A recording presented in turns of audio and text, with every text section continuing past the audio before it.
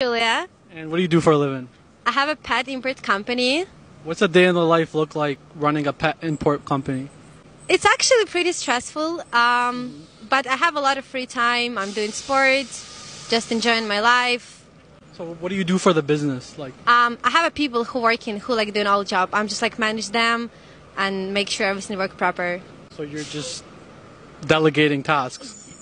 In a time, yeah. With the time, yeah, I delegate everything. Okay, I see. But it started from like all me. When did you start this business? 3.5 years ago. Okay. And what made you start it?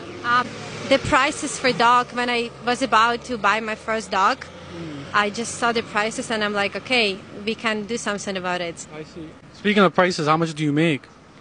So it's different. Like each pet is different, depends from breed, color, and other stuff. Yeah. About 5K per one. So like how much per year?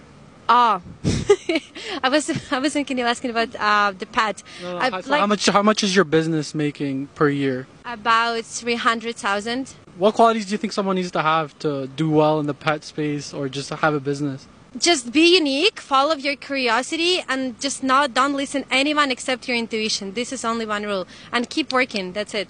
Just listen to yourself and work hard. And don't listen to anyone else because like the people just know what is good for them, not for you. You know everything. Just like truly listen to yourself. Your intuition will tell you everything. No, I like that. I agree with that. My last question is, what's your favorite thing about running a pet business?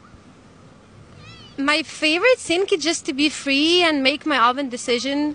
Yeah. Okay. That's all the questions for me. Yes, thank you. Appreciate it.